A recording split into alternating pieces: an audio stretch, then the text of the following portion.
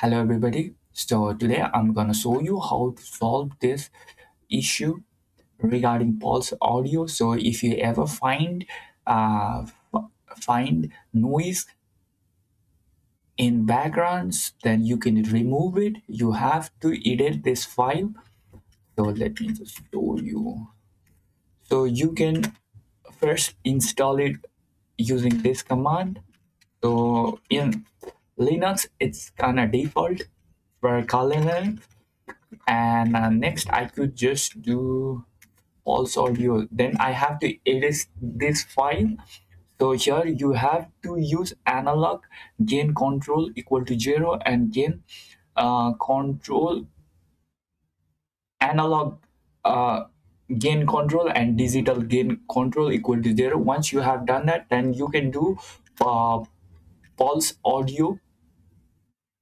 I guess this is the correct spelling, right? Pulseaudio dash gain. So it would kill the Pulseaudio. Then it will fix the issue of automatically reducing the mic volume also if you use this. So thank you guys.